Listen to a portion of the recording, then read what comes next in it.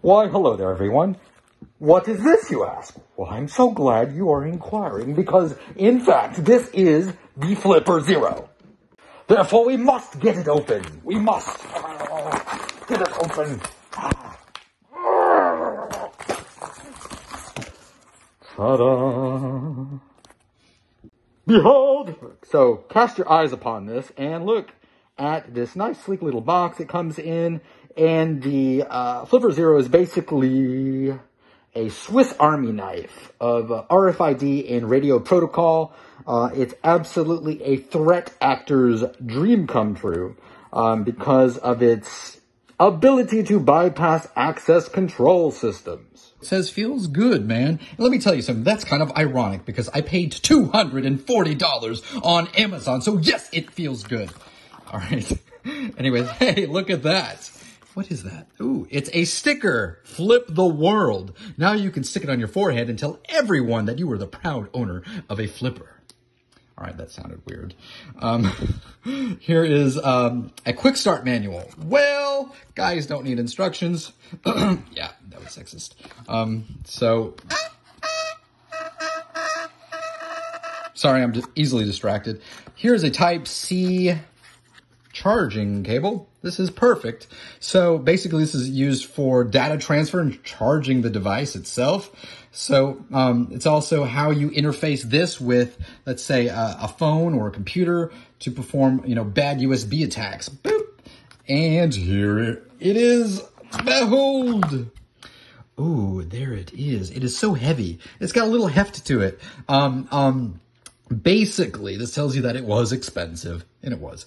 So here we have a micro SD card slot, which is perfect. So you can load your scripts onto it from GitHub or wherever you get it from,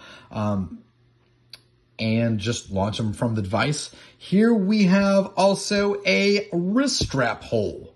And if you want to make a fashion statement in the hacker world, which is ironically what we do, you want to hang this from your wrist or from your neck or from wherever.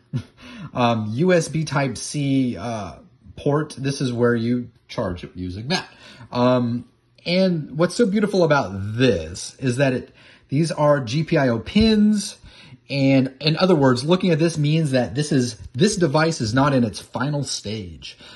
It can evolve.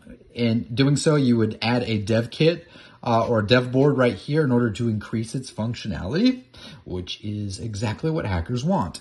And here is the infrared transceiver.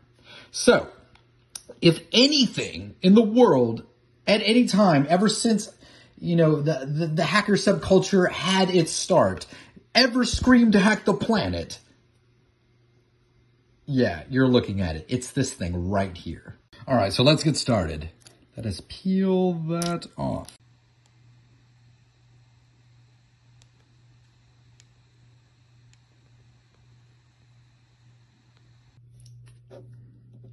One, two, three. Need an SD card, it says. So let's put in an SD card. Here we go. Okay. Here's your little nail in there. Here we go. Here we go. And we will hit this button as it indicates right over here.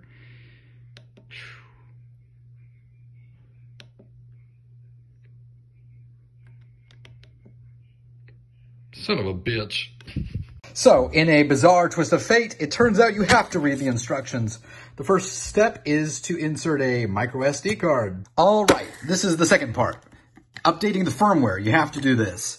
To update the firmware, you connect your device to your computer via the USB cable and go to https://update.flipper0.1. Now, after going to the website, you'll see that you can download the desktop application for whatever operating system that you're using.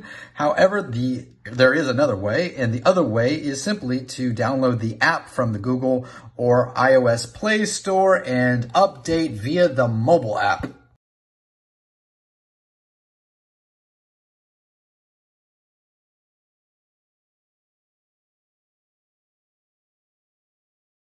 Well, I don't know about you, ladies and gentlemen, but I think it's time to experiment with this devious device. All right, let's give this thing a test run. Now, one of the things that should really disturb and completely alarm the cybersecurity industry is just how autonomous this device is and how user-friendly it is, in so much that even a child could figure this out. So, if we go to infrared and select that, it has a bunch of universal remote presets ready to go. And watch this.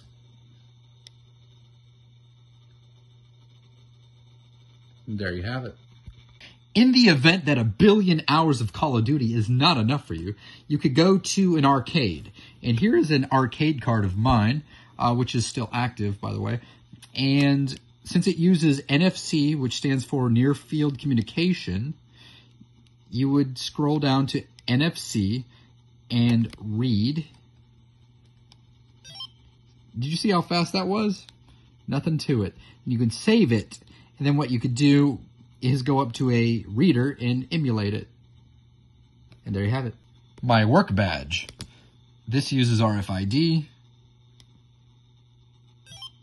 Boom, just like that. But, ladies and gentlemen, it's time to get serious. Don't be a fucking asshole. Please hack responsibly.